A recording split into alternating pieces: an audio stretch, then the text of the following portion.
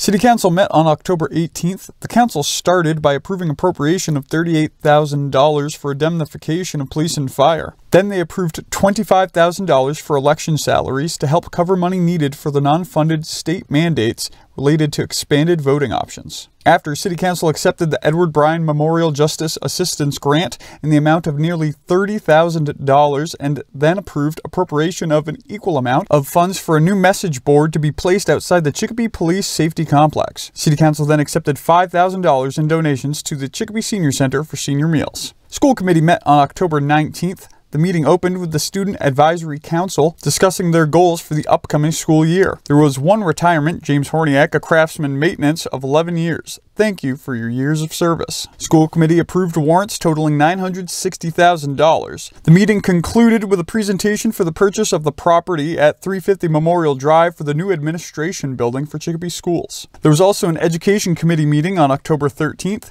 and a Public Safety Committee meeting on October 20th. So don't forget to check those out. That's it for this week's wrap-up.